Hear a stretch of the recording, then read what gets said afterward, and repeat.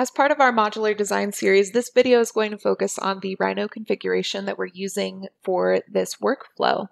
Within Rhino, I have 3 different blocks set up, and each one of these corresponds to a different placeholder or group in Revit. So this smaller unit here, this studio size unit, corresponds to the magenta block. The larger unit here, this 2-bedroom unit, corresponds to a golden one. And this medium size unit with 1 bedroom corresponds to a teal one.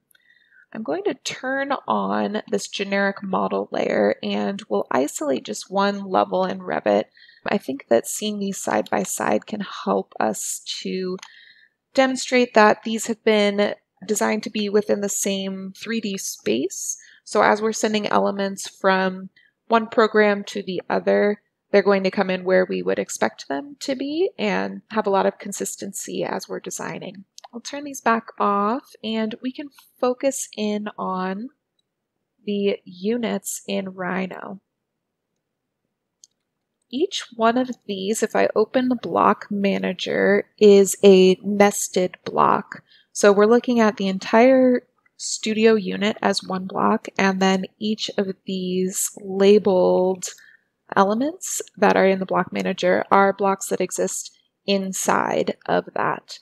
And as I zoom in here, you'll see that some of these blocks are fairly detailed. I actually downloaded these directly from the Trimble warehouse, and this could be useful for someone who just needs to get a more detailed looking object in their file. Trimble warehouse is pretty widely available, but this workflow could also be utilized by someone who has been using SketchUp for a long time and has a robust library of objects that they use in SketchUp, and they want to get those moved into either Rhino or Revit so that they can take advantage of the work that they've already done in the past in assembling those libraries.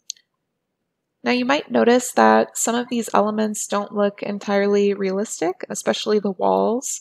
Typically, as we're designing in Rhino, we're probably using extrusions and solid shapes to represent walls.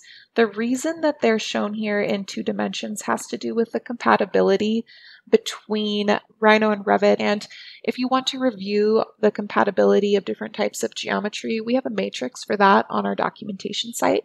Just look for the label called Compatibility Matrix, and it will detail out what each of the requirements are for the geometry types. If you had a unit where the models or where the walls were set up as 3D types, you could just isolate a single side of one of those walls and use that. One more thing I want to highlight in the configuration is that we have materials that have been applied to many of these objects, and we have labeled each one with a prefix of RH.